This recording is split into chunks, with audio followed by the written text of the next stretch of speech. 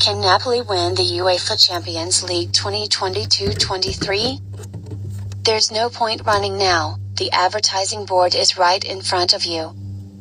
Kvaratskhelia didn't feel his head spinning like you, Eintracht Frankfurt defenders, as he was the one controlling everything. Then, as he placed you in the perfect position, he stopped dead in his tracks, and with a flick of his right heel, nestling comfortably in his rolled-down socks like a stray hedgehog, he sent the ball spinning one way and the 6 billion trillion ton planet the other.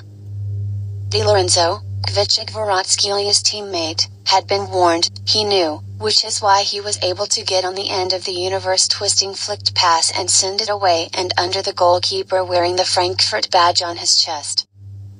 With that, Luciano Spalletti's Napoli go 0-2 up against Frankfurt in the Champions League round of 16, and it looks like nobody can stop them.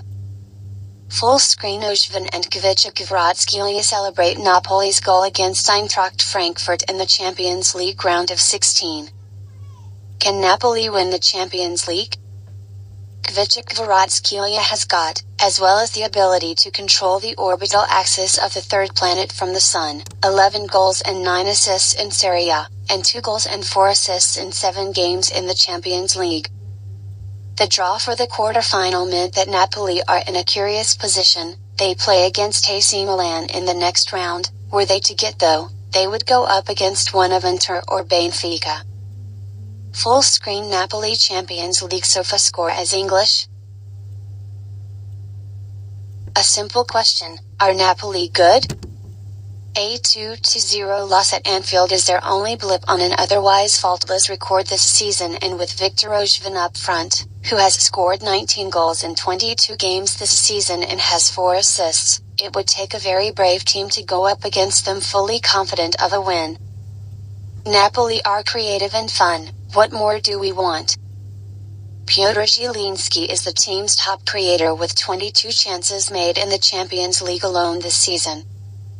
In the league, as per FBref, the 28-year-old is higher than the 91st percentile for non-penalty goals, assists, shot-creating actions and passes attempted.